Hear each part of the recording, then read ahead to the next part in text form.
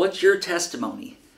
What do you want to tell the world that the Lord is doing in your life? Sometimes we develop a testimony that's from the past, like how I got saved or this big moment. But don't forget about your testimony today as well of what He's doing right now. He's working in your life right now. So think through the different elements that we've gone through in the Red Letter Challenge.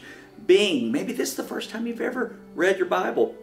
Forgiving, maybe you had to lay your rock down for something that someone had done to hurt you.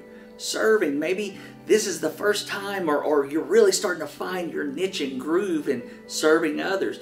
Giving, you've begun a journey of being generous and a biblical tither.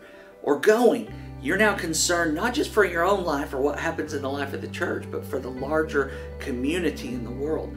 What are your testimonies in those areas? Have those ready, because you're going to go and give them, but you're also going to be looking for opportunities in the days to come. Jesus is working in our lives right now.